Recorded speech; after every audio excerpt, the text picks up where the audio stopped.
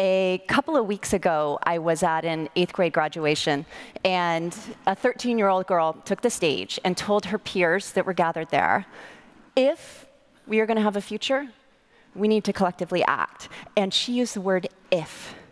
We're facing more complicated and interconnected problems than ever before. Food insecurity, climate change, social and financial inequality. We absolutely need the global brain trust on these problems, and we need the practice and the ethos of open. But is it going to be enough? Can we make change of the magnitude we need when there are millions sitting on the sidelines? It's time to really examine how far can decentralized contribution go. Can we somehow supercharge it so that we're getting millions, activating millions from the sidelines to contribute their time and their ideas and their labor?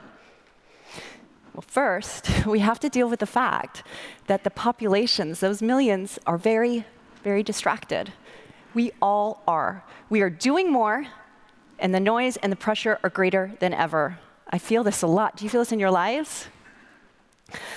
There's a professor from Harvard that studies the economics of attention, and he's found that the cost of our attention has risen 7 to 9-fold in just a few decades. That's greater than the cost and the increase in inflation and healthcare. So we may know what's right, and we may want to contribute, but it's a very different thing from actually doing it, and that does not make us bad. It's simply human.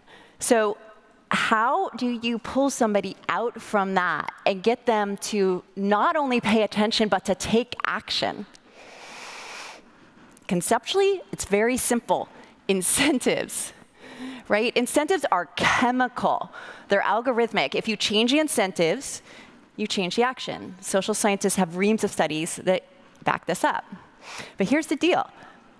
This is how many minutes we have in a day, 1,440. And we all do. I do. Everyone in the front row, all the way to the back corner, all the many thousands of us have this many minutes in a day. So what drives the decision to contribute some of those minutes to an open source project versus another? Well, it may be you're funded by an employer, or it may be altruism, or maybe you're just trying to solve a problem. But regardless, these incentives are not one size fits all. They're not universal. So what if we could create, design incentives that actually were powerful and universal? What would they look like, and where would we get them? This is where I bring up the blockchain part. And this may feel like a leap for some of you, may surprise you. But blockchains have multifunction, multi-use tool, right? And entrepreneurs are using them to design all kinds of things. One of those things is as plumbing for designing incentives. So let's think about this for a while. The first blockchain was created to make Bitcoin possible. And Bitcoin's a digital currency, but it has an ingenious dual role. And that is that using game theory, it also is used to shape behavior. In Bitcoin's case, that is to incent the maintenance and the protection of the network. There are projects that are seeking to do something similar using digital tokens, right? And they're using these to shape behavior of all kinds. It's almost, you can imagine it as like a virtual currency that's broken out of the game and is used to reward behavior in real life. Things that matter, actions that matter, and you can do it at scale. And these tokens have really interesting attributes. You can essentially tag and register a contribution. You can track it over time, and you can reward it. And you can even, because you have a blockchain recording it, you can even see impact over time with relatively high fidelity, very high fidelity. There's another aspect, and that is that the more that join in to the cause or the network, the more valuable the token.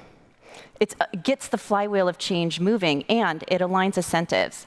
So it's almost as if everyone has skins in the game. And this is why some people call blockchains incentive machines.